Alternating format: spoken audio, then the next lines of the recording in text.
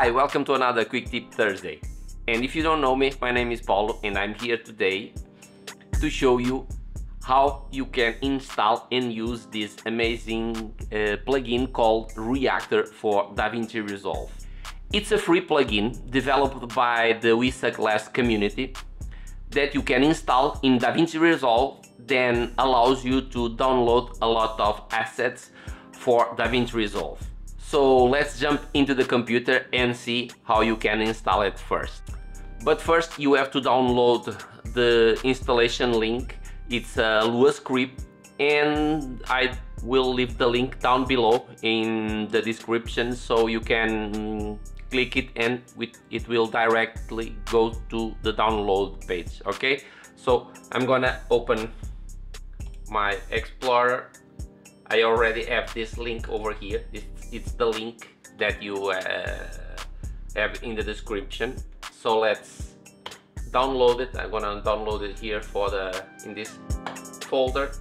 So it's done. After the download is finished, let's open the folder. So it's this Lua script.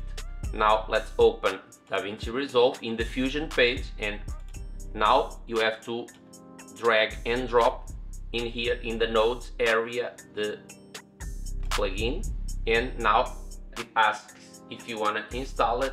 Install and launch, and now it will install the script in your computer.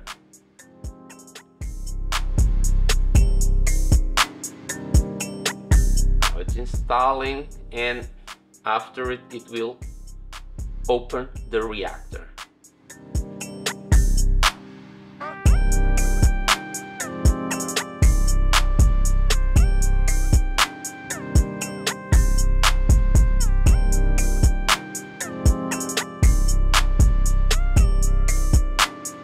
And it's done. So this is the reactor. Now let's come to the tools. We have a lot of tools. Imagine that you want to look for something like a globe. You type globe and you have all these globe options.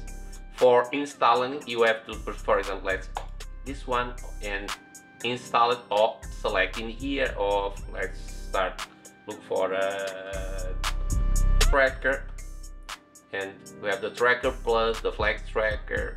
Let's install the tracker plus. That is a tracker that is a lot better than the tracker from Davinci Resolve.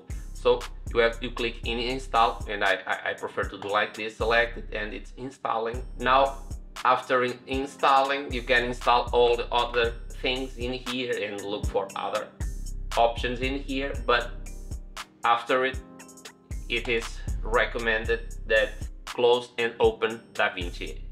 Let's close it and let's open Davinci again.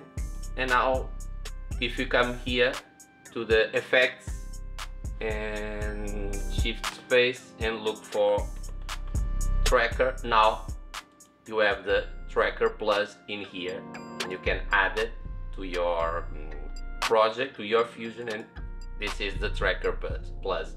For opening the reactor, you come here to the workspace, scroll down here to the scripts, and in the scripts go to reactor and open reactor, and it will open, and there you have it. So as you can see, it has a lot of options. Now you can test all of them if you want, and after you test it, give me your feedback, what you think about this plugin. I would love to see the things you do with it. If you have any questions about the plugin, just ask me down in the comments below. And of course, if you have any suggestions, just leave them also in the comments below. So I hope you learned something today with this, and if yes, hit that like button, that helps a lot. Subscribe if you're not subscribed yet, and hit that notification bell to be notified when my next video comes out. Until then, bye!